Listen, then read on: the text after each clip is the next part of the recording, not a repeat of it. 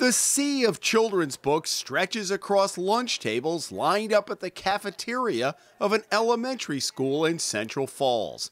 Long before the students will arrive for a special morning assembly, volunteers are setting up, ready to hand out books, bookmarks, and apples to hundreds of first through fourth graders at the Ella Risk Elementary School. By 8:45, the second graders begin arriving, and a buzz spreads through the cafeteria.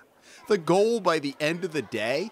To encourage students to read and to help them start or build on a home library of their own. A lot of these schools don't have book fairs because children don't come with money to buy books, and so we are that for them. Jocelyn White is director of the nonprofit organization called Books Are Wings, a conduit for new and gently used book donations, in many cases from families whose children are grown but don't want to throw away what was such an important part of their childhood.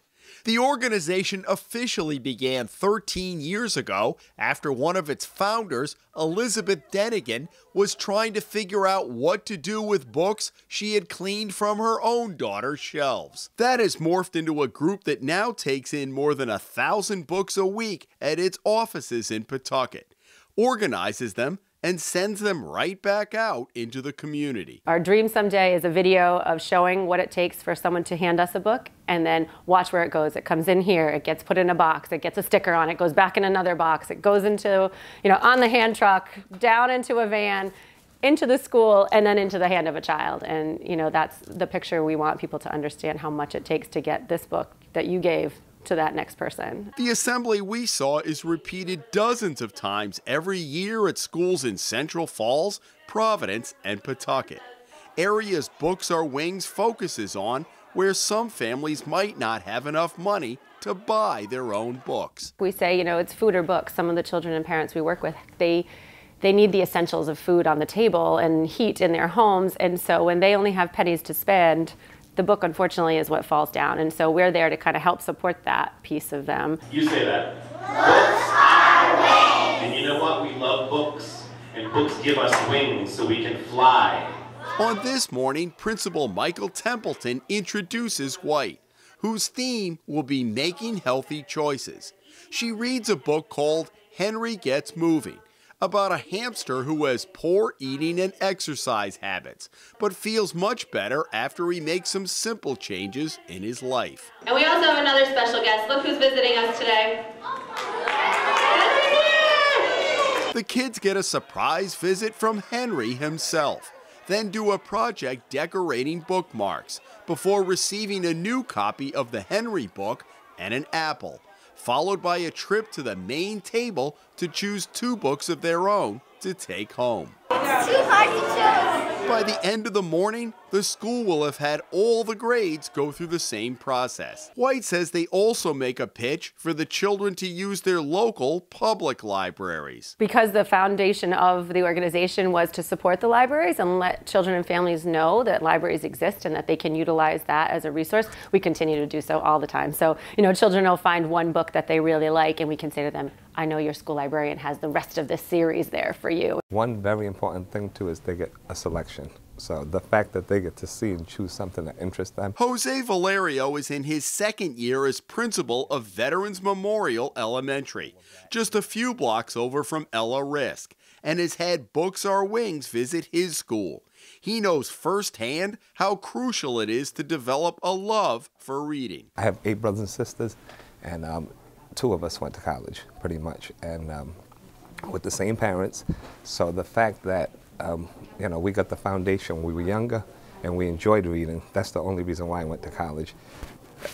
If not, I probably would have been like my other brothers and sisters and say, you know what, I don't like school. Reading is the main indicator of success. So like for me, for kids, the earlier they can read, kindergarten, ideally in kindergarten, by kindergarten. If a kid's at level in kindergarten, they enjoy reading, the rest of their life is going to be a lot better. And the earlier in life, the better.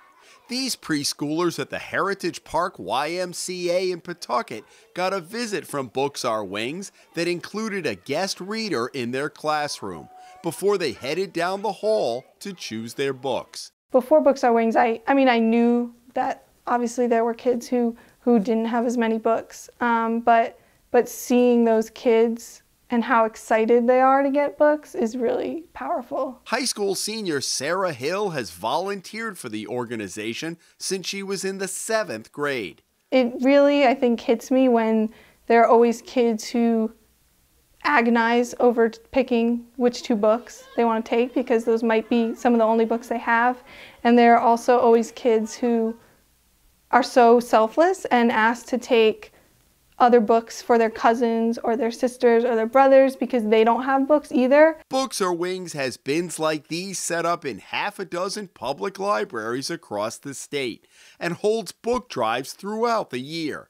They will see 1,500 school children in February and hand out 3,000 books. What we really want people to understand is that these are books for kids that they want to choose themselves, you know. It's so not they a don't want dumping ground. exactly. They don't want the ratty book that's been sitting in the closet for a long time. They really want that, you know, beautiful brand new book that sat there. But they also may want and be interested in the Magic Treehouse book that's been read a million times before because that's what they're interested in. It's so easy to get people to donate. You know, it's not hard to just put a box of books together. I mean, a lot of people here I've known when they know I'm working with Books Are Wings, they'll give me a whole box of books to bring into the office because they have them sitting in their attic or they've been meaning to go through them and their kids are off to college and they don't need them anymore. Do you ever think about where a lot of these kids would be if you guys weren't around?